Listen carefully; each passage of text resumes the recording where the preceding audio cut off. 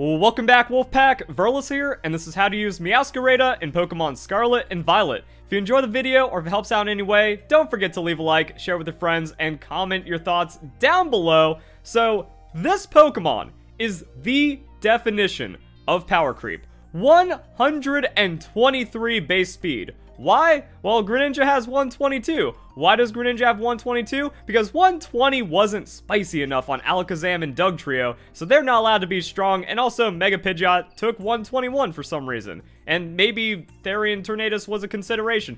I don't know. Stats in this game, you can see a little bit of fluff coming in. Also, has the Protean ability. Why? Don't ask questions.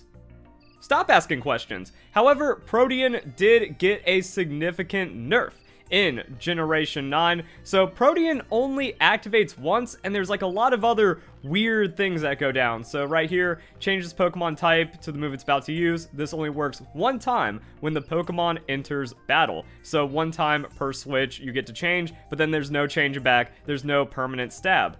But as we saw right here, there were some mechanic changes, so this goes into just terastallizing overall, just good information. Soak fails against terastallized Pokemon. Electric types can be paralyzed if they change off the typing. So if you're a dark type Pokemon and then you Terra into Steel, you can now be prankstered. So you have the stat benefit removed when changing type, and no type change is possible. Protean won't do anything while terastallized. So Protean is mostly just there to where like, oh man, my stab isn't working. I need to switch into another move and do some damage, and then maybe that makes the difference.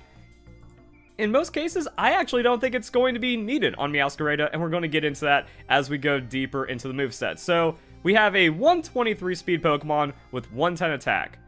That's just straight sweeping stats. Jolly nature, max speed possible, outspeed everything. Fully invest into the attack, hit it pretty hard, and then we can see how the rest of it plays out. So, Flower Trick, signature move, always crits. Does not check accuracy either. So, if because like there's no Dynamaxing and no Z moves to shut down evasion boosting, this handles it. And because this move always crits, it just has a base power of 105 and ignores defenses. Now, it can't crit on top of that, but then you have like stab, terastallizing, items, other boosts. It hits hard. So we have a pretty powerful move on the Meowscarada. Also, a very interesting moveset.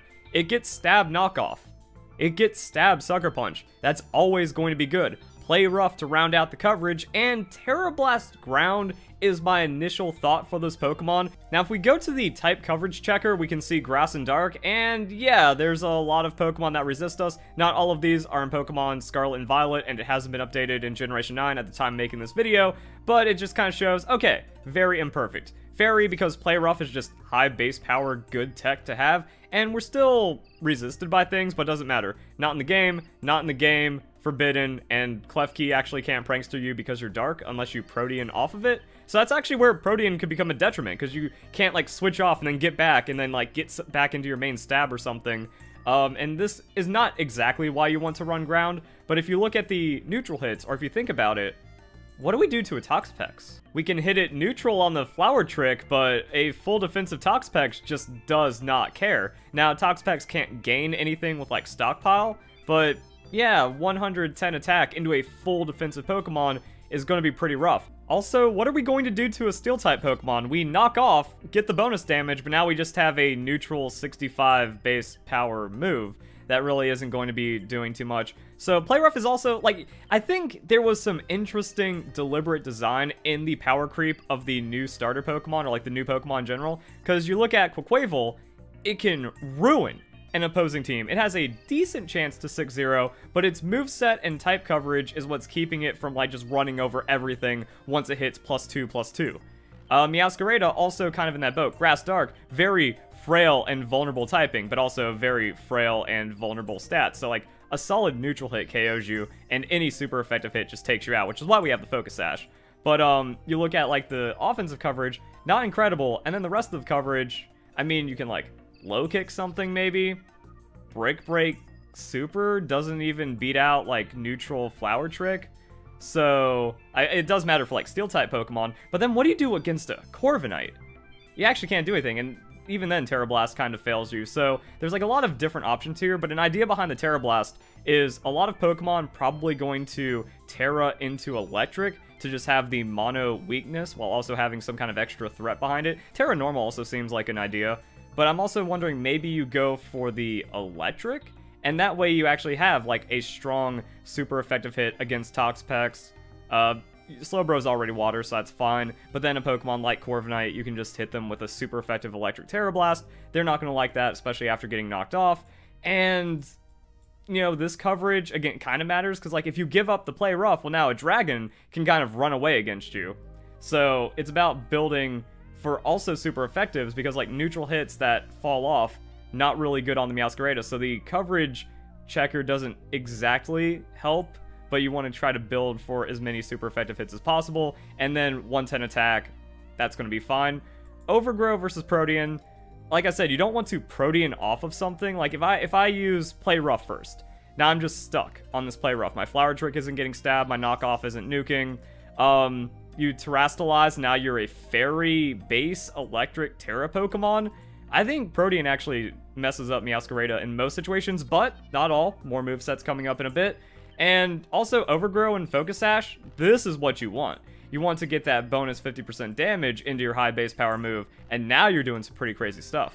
Now, you're really going to need tank Pokemon to support the Meowscarada on your team. I'm not talking about, like, tank Pokemon that resist the super effectives against the tons of weaknesses Grass Dark has, but mostly just so you can do something about Scarf Pokemon, or, like, super duper 130 plus base speed Pokemon on the opponent's team. You remove those, now Meowscarada's feeling fine. And anything you don't one-shot, you two-shot and then Focus Sash into Overgrow. Now you're turning into more one-shots. Meowscarada also has like a really interesting niche, I feel, that you can lead it and shut down a lot of opponent's strats with just this and damage, and then go 1 or 2 up on the opponent very early on the game. Meowscarada also wants to come in late, where it can just do this, the opponent's last-ditch effort gets absorbed by a Focus Sash, or they all have Pokemon around 60%, and then you're just one-shotting them through coverage on a 123 speed Pokemon they can't answer anymore.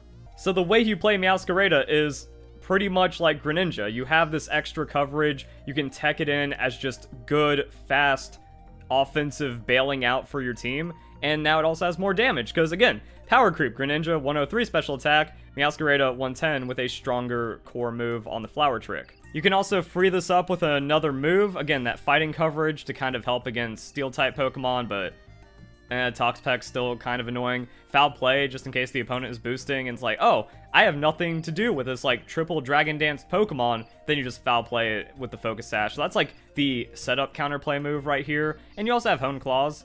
I don't know, maybe. Like, you can just use it. Taunt, also a good way to shut down Pokemon from setting up. Sucker Punch. Yeah, if you just, like, if you somehow find a way to Hone Claws and then just run away with the battle, that would be cool. And that brings us to damage calculations. So even though I think Garchomp isn't that good of a competitive Pokemon, and like Scarf Chomp has been dropping off as like more and more crazy stuff comes into the game, I like using it as an analog because it's just stats. This is just pseudo-legendary stats in a Pokemon you're going to run into every once in a while. Now, Scarf Chomp just outspeeds and wrecks the Meowscarada. If there's like some kind of damage numbers on certain Pokemon that are just barely KOing you, it might actually be worth teching like 40 into this and then going 112, and that's probably not messing up the damage numbers too much, and it's giving you higher chances to survive something like the Outrage. We can see here the numbers on Flower Trick are interesting because like Overgrow comes into play, so that's +1. We also have the boosted damage from Terrastalizing, so that's going to kick up the numbers even more. So that goes to 91 off of the 30%. And then if we do have, let's say, 1 hit point ability, Overgrow, where does that put us on just like some of the fat Pokemon in the game? Still doesn't find KOs. I mean, that's just how 110 attack plays out, but the item hasn't come into play. So Choice Band still viable on this Pokemon. I don't like Life Orb because then Recoil is just going to get you KO'd. Cool thing about Flower Trick, does not make contact. It's a very sneaky move. Always crits, bypasses evasion, doesn't make contact. It's just free. We can also look at some other matchups. We have Jolteon. Jolteon, just a naturally faster Pokemon with the 110 special attack. So, hey, it's a sweeper, but it has less tricks and less coverage. But now it just has access to the Terra Blast, and a super effective Terra Blast is just going to wreck you. If it has Focus Sash, if it has Life Orb, if it has Choice Specs, you are going to have a bad time. Thunderbolt damage it's still going to hurt, it's still going to matter, it's still going to finish you off. And then we can kind of see the Flower Trick in return. So Flower Trick plus Overgrow or a +1 is going to be a KO. Also, we do have the bonus damage from Terastallizing, so Grass Terra. If it's just like a Choice Spec Jolteon that's stuck on a Thunderbolt, a Shadow Ball, or maybe like an Electric Terra, you can survive and then KO it on the Flower Trick and just kind of stay ahead. And now if that was your opponent's fastest Pokemon, you're doing fine. Also, Jolteon can be kind of like a placeholder Scarf Pokemon. Scarf Pokemon giving up damage to outspeed you. If you survive and just have a fat Flower Trick in return, that's going to be pretty alright. But yeah, 110, no like Adamant Nature, no extra buffs. You have to really work to pull it off, or you need like super effective hits. And we also have some other ideas behind the Meowscarada, talking about the boosting Choice Band Trick.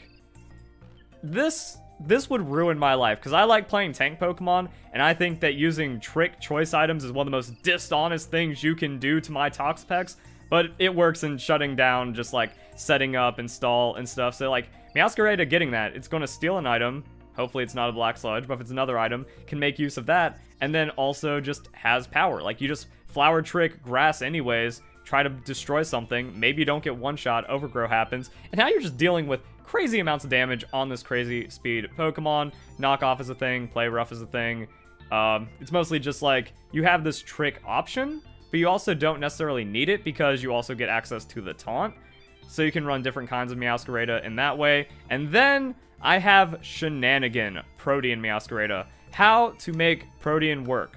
Well, you just have to treat it as that Pokemon, and it's going to be for anything in the moveset. So this is what you ask yourself.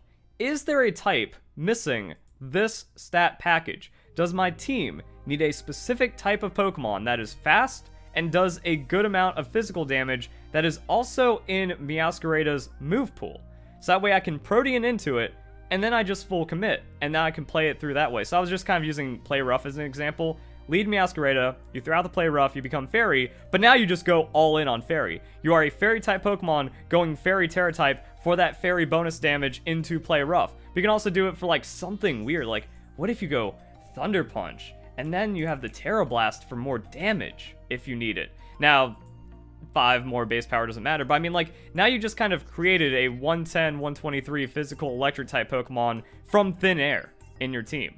Actually magical, actually on brand for this Pokemon with like the Electric Terra typing, and you can do that for anything here. Acrobatics Mirror Herb, what if? And the reason why I have Mirror Herb here is so it doesn't hard lock you into a move, but also just kind of like catches your opponent. If your opponent tries to Dragon Dance or grab any kind of stats, you just win, because now you get to turn into whatever typing you want, backed up into your Terra typing, and then off the Protean, and then whatever stats. And now you're just winning. I think Fairy is the strongest because of the moveset. Like I said, Thunder Punch doesn't pull you into a lot of power or that interesting of a niche. Now you can go like physical Ghost-type Pokemon that's pulling these kinds of shenanigans. Fighting doesn't really seem that crazy. Maybe dropping your Grass weakness kind of matters, but kind of doesn't, because like I said, you're frail. But I think this is going to be the most interesting angle to explore Meowscarada on. Like, you just turn it into a completely different Pokemon, and then your coverage is going to reflect this. You know, you still want Flower Trick, even non-stab, critting is nice. Knock Off, it knocks things off. Foul Play doesn't care about your typing. Well, actually, the bonus damage with Wind Dark for the stab is pretty nice. But, like, you can just clap an opponent's Pokemon pretty hard. Other ideas, like, this Pokemon just is a bag of tricks because of its stats and its moveset. Like, what if you go Hone Claws, you go Endure, you have that berry, and then you do something like this. Now, I'm not saying like, oh, this is the best Meowscarada moveset, use this, guys, but I'm saying it's like, there's a lot of weird options. Like, Endure Lychee Berry, it's kind of like a cheaty out on a lot of Pokemon. You can also go sub Lychee Berry. Like, you're just fast. So if the opponent is trying to set up against you, or like do their own kind of thing, like you just outspeed them, you sub, now you don't get Toxic, you don't get Thunder Waved, you don't get Will-O-Wisp or anything, and they are just hurt. They are feeling bad, and then that means like you just run your normal stuff with the Flower Trick, and like this is also a moveset in its own. But going back to the idea behind the other one, you're just going for your opportunity. You're going for your end. You can Hone Claws whenever. If you somehow survive or take some damage, or you haven't procced Lychee Berry, you Endure into the Lychee Berry, and then you go Dark Terrastal into outspeeding, one-shotting things on knockoff, or if anything outspeeds you, you one-shot them on Sucker Punch. because now you're dark boosted +2 stab on these crazy kinds of moves. So there's a lot of ways to like just access shenanigans and catching your opponent off guard if they've got like their trick, like, oh man, I'm going to take my Dragonite, I'm going to turn it into an electric type Pokemon or something weird. You just say, okay, I endure and Sucker Punch. Oh, that's it? Okay, cool. So I mean, like, if the opponent's trying to go for like something really Terra-based sweepy, this could probably shut it down. And it just kind of shows like there's things to do with Meowscarada, or you can also just Unga Bunga, Choice Band, Flower Trick, everything, and hope that your speed carries you. Or, again, save it for the later part of the game where this just does 60% to everything. So if you guys enjoy the video, hope you all have a nice day. Thank you very much for watching.